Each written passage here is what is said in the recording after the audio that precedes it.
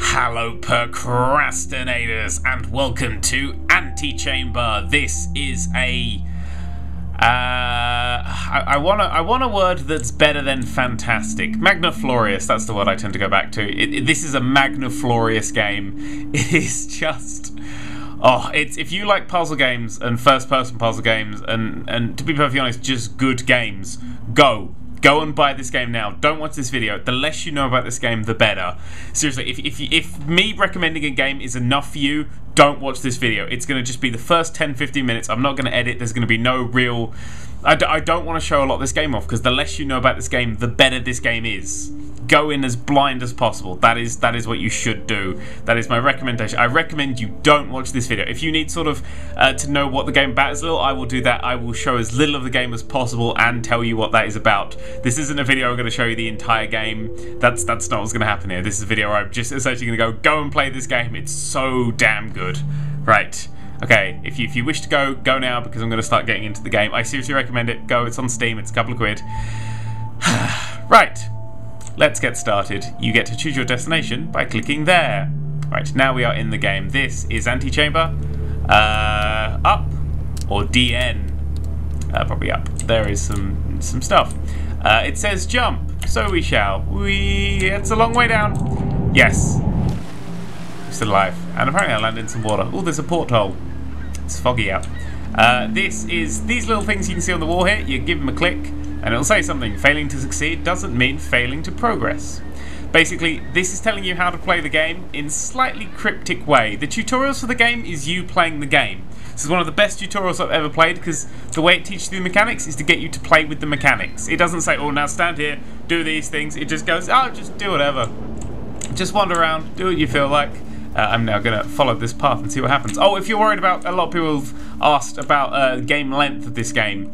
It takes about, I know, I'm getting there, arrows. It takes about 5 to 10 hours. Some paths are clearer than others. About 5 to 10 hours for your first completion. I actually completed it in 3 hours the first time because I rushed through it. My second playthrough was about 9 hours. That was 100%ing it. And now I'm doing speed runs on it so I can get this game finished in about 6 minutes. Not even kidding. So there is a lot of game to explore, and if you want to do it as quick as possible, you can do it as quick as possible. It's a game. If you want to just wait and take your time, take your time with it. It's a very slow game if you want it to be. Right, we have a choice here. We have blue and up, or red and down. See, when I was playing this, I was deconstructing this in my head as which is the best choice to pick here?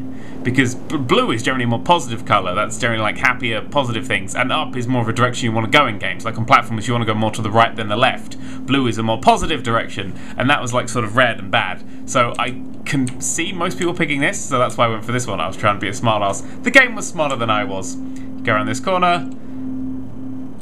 Back here. And this says, a choice may be as simple as going left or going right. Well, let's try and go down again. Let's do down again. Maybe that's what it wants me to do. I can be super clever.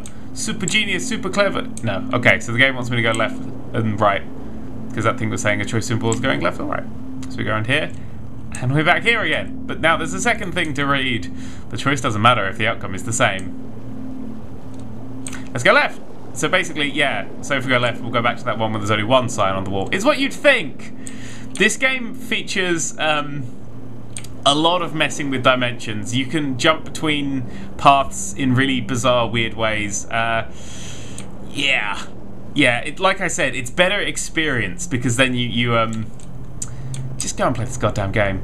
So basically, you'll keep going around this. The answer to this puzzle is to go backwards. Spoiler warning, and that was pretty much given away here.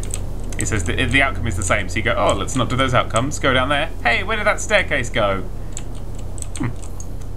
When you return to where you have been, things aren't always as remembered. So this is green. This is red. Hey, that corridor leads to where we just were. Or does it? So yeah, as you can see, the game just basically folds around itself quite a lot. In fact, it's very much like, I imagined it as if a TARDIS had exploded. This is sort of the aftermath of a TARDIS explosion. So we click, opens that up. If you don't know what the TARDIS is, then go watch Doctor Who. And that's close that. And that one open that up. So now we read this one. Some choices leave us running around a lot without really getting anywhere. Well, let's go back. Okay, so the game wants us to hit escape. hit escape, and you return back here. There is no failure. You just go straight back to here anytime you hit escape. So if we went back to the start bit again and hit escape, that now says walk instead of jump. We can, as you can see, this is all the things that we found so far, and we're just back here. Oh, and the options menu is this. There is no menus. This is the menu. You just click the things you want to change.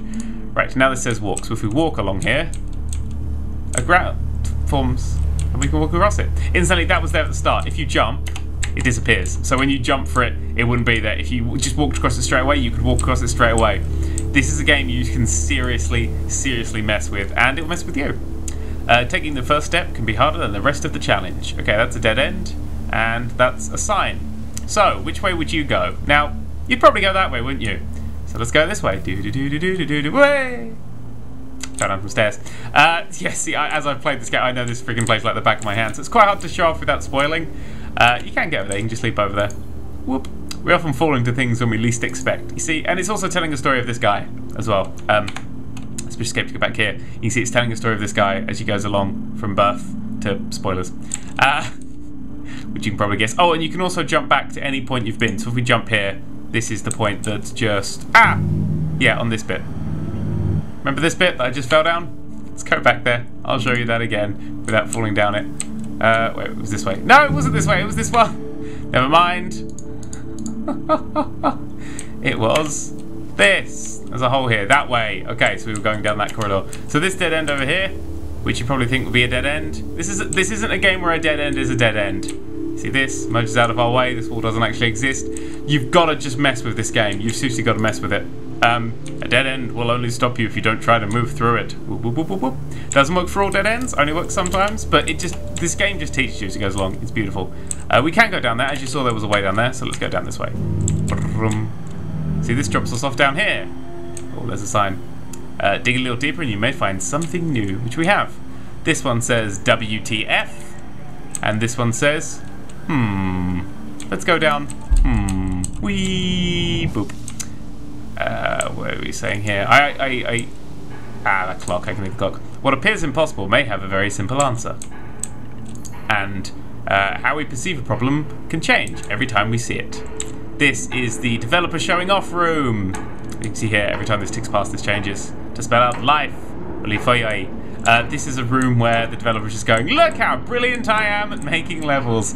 I love this sort of thing. It's just levels not existing where they should, and I thought it was the QI logo for a second. Yeah, and then just a giant space waffle building itself. Lots of weird interesting things. I won't show you all of them to spoil them. I especially won't show you that if you back into this one, you go into a different room that shows you other weird things. I won't show you that. There's also, hello Mr. Pink Cube. Yes. All these things you will explore and find out what they do. That door closed. There's an eye. That door closed. I wonder what happens if we do this. Now that's there. But you can back through the door. If you face away from that door, it opens up. That's what the game is teaching you there. Well, if that's locked up, I've never seen that lock up before. Interesting. Rawr. A few steps backwards may keep you moving forwards. This is one of my favourite things about this game. As you can see, this is a weird little lattice structure. There's a blue room, and there's a green room through there. Should we peek inside the blue room? So you can see inside this blue room, there's sort of a pathway through there, which we can go to because now we are, in fact, in the blue room. Yeah, this game does that a lot. Oh, just seriously, it's just so much stuff like that. It's just things only exist when you sort of want them to not, and... Ooh, good evening. Good evening. This is the black blob thing that you see around the place. Black blob. And there is the first gun. The guns help you move the blocks that you may see. There's a little blue one there. You can sort of move these matter blocks around and do weird things with it. But that's the first version of the gun. There are 4 guns in the game that you will be going through. A window of opportunity can lead to new places if you are willing to take a closer look. So that's telling you about the thing you just came through. So you work out the puzzle, and then the game goes, what you did there was actually a puzzle, not a glitch. Should we go through this way? Boom, boom, boom, boom. And this way. Oh, it's getting mysterious. I love the sound effects. The sound effects are just beautiful. Okay, now we're just wobbling. You may have got stuck here. There's actually white circles on the walls that help you track where you're supposed to be going. This one there as well. Whoop, and we're here. Look a little harder and you will find a way forward. Yes. This up there is the start. That's where we started from and jumped down. So, yeah.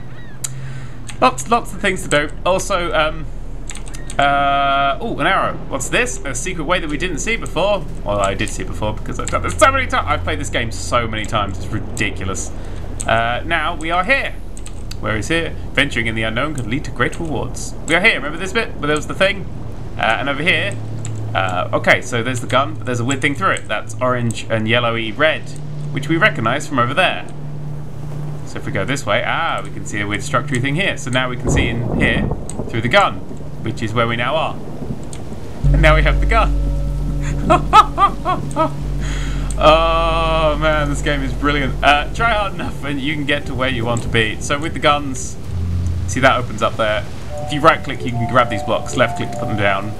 If you put it up there, you can watch the doors open, then grab the blue blocky and make your way through.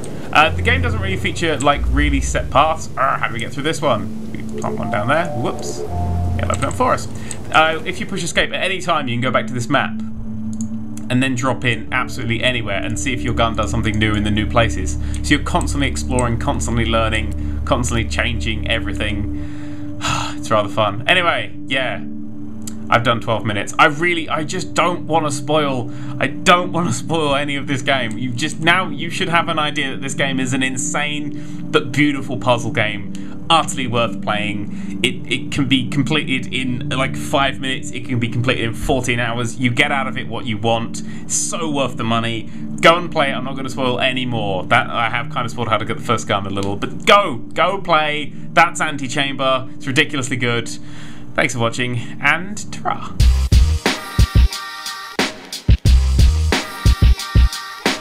Enter the domain of the Nerd3. Videos dropping from above like bird poo. Enter the domain of the Nerd3. Videos dropping from above like bird